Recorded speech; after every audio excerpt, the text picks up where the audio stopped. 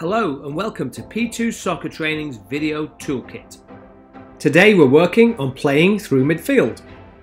Players work in pairs about 5 yards apart. Player 1 remains stationary while player 2 checks away from the cone, receives a pass and tries to play it back one touch.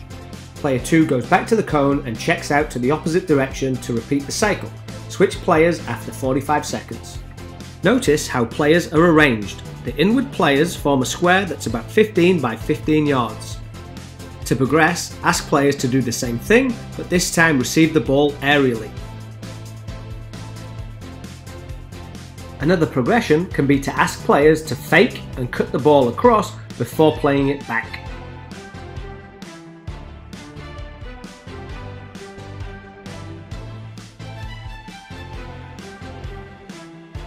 Next, we'll ask players to receive, turn and dribble through the centre before playing the ball to the player on the opposite side.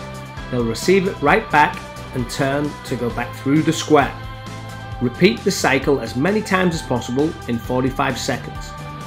Our final variation has 2 players working together to get across the square. Player 1 receives, passes to player 2 who will get it to the other side of the square.